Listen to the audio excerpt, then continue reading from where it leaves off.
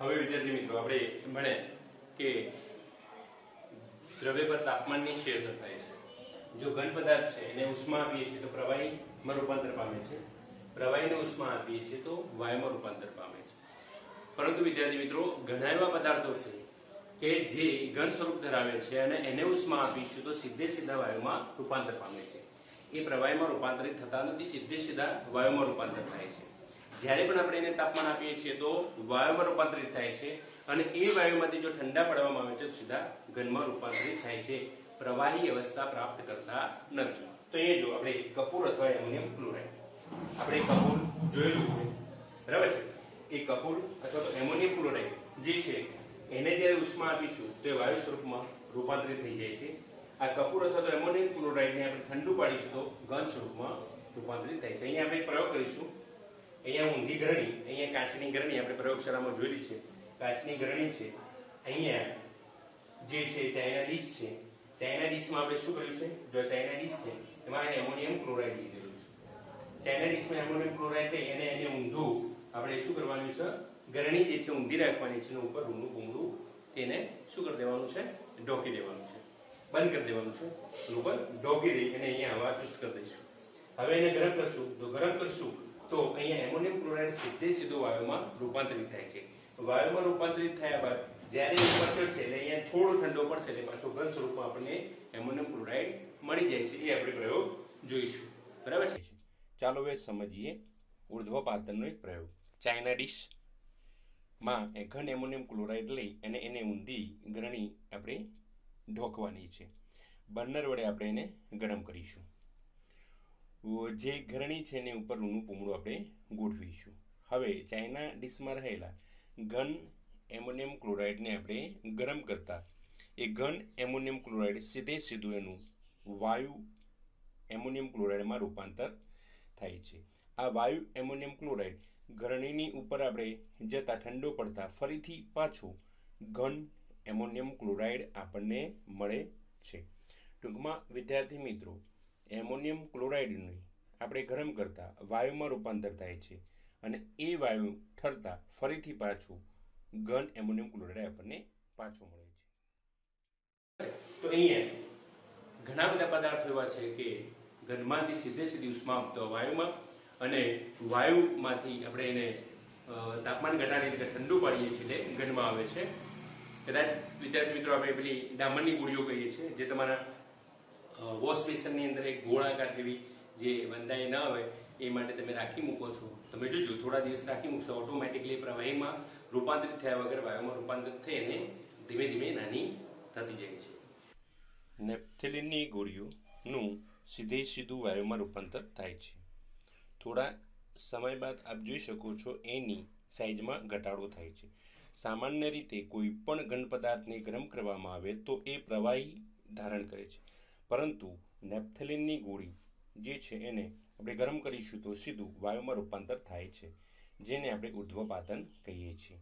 અહીં નેપ્થેલિનની ગોળીઓને આપણે સિંક ઉપર મૂકી રાખીશું તો થોડા સમય બાદ એનું હવામાં રૂપાંતર થઈ જાય। તો અહીંયા શું દર્શાવે છે, સીધે સીધું અહીંયા ઘન પદાર્થમાંથી શેમાં રૂપાંતર થયું, વાયુમાં। તો ઘન પદાર્થમાંથી સીધે સીધું વાયુમાં રૂપાંતર થવું એ ઘન પદાર્થનું ઉર્ધ્વપાતન કહેવામાં આવે છે। અને અહીંયા નવો શબ્દ આવ્યો છે ઉર્ધ્વપાતન। આપણે એની વ્યાખ્યા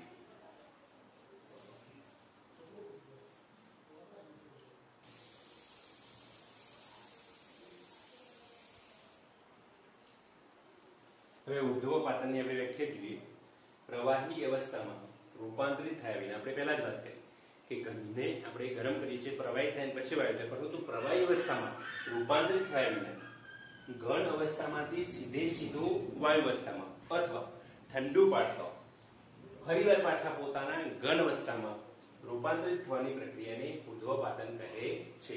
આનાથી જો આપણે ઉલટું બોલીએ તો વાયુ અવસ્થાને ઠંડી પાડતો ઘન પદાર્થમાં રૂપાંતરિત થાય અને એ ઘન પદાર્થને ગરમ કરતો વાયુમાં રૂપાંતરિત થાય, બંને એક જ। તો એ ક્રિયાને ઉર્ધ્વપાતન કહે છે। ઉર્ધ્વપાતન આપણે કપૂર, એમોનિયમ ક્લોરાઇડ, જે નેપ્થેલિનની ગોળીઓ આવે છે એ વગેરે આપણે અહીંયા ઉર્ધ્વપાતન દર્શાવે છે।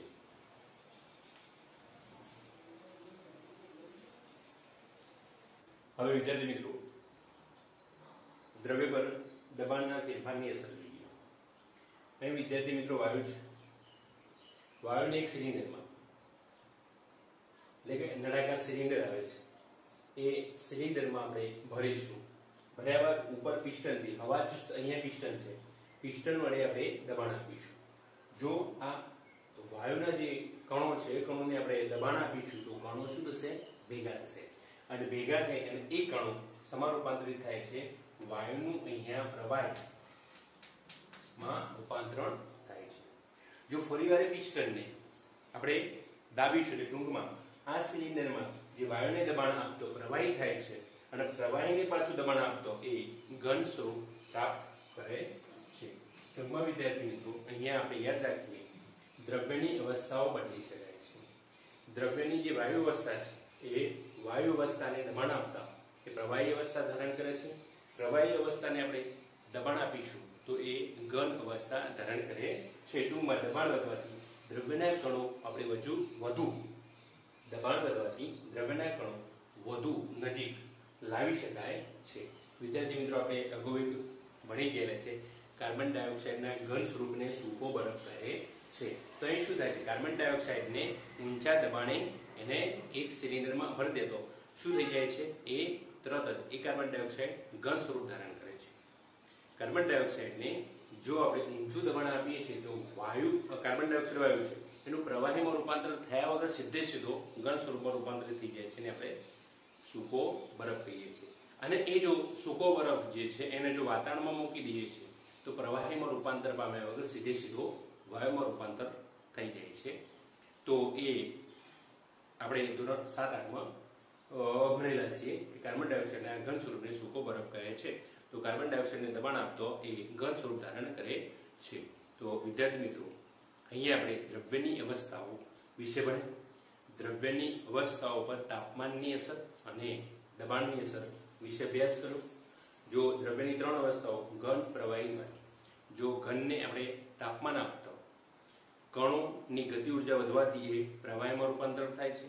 પ્રવાહીને તાપમાન આપતો એ પ્રવાહીના જે કણો છે એની ગતિ ઉર્જામાં વધારો થતો એ વાયુમાં રૂપાંતરિત થાય છે. ટૂંકમાં તાપમાન આપવાથી ઘનમાંથી પ્રવાહી, પ્રવાહીમાંથી વાયુમાં થાય. એનાથી ઉલટું આપણે વાત કરીએ તો જો દ્રવ્યની જે 3 અવસ્થાઓ પૈકી વાયુને જો દબાણ આપણે આપીએ છીએ તો પ્રવાહીમાં રૂપાંતરિત થાય છે. પ્રવાહીને જો દબાણ આપવામાં આવે છે તો ઘનમાં રૂપાંતર થાય છે. તો અહીંયા દ્રવ્ય પર તાપમાનને દબાણની અસર વિશે આપણે ભણી ગયા. હવે એના અનુસંધાને જો કોઈ પણ પ્રશ્ન આવે તો આપને આવડી જશે. હવે નવા મુદ્દા તરફ આપણે જઈશું.